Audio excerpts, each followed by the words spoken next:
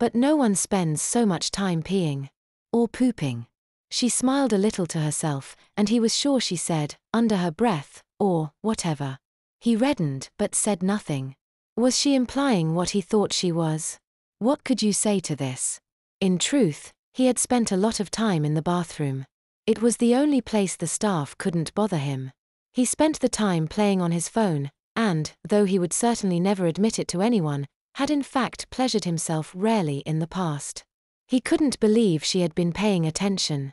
He didn't know whether he had a right to be offended, or just to be embarrassed.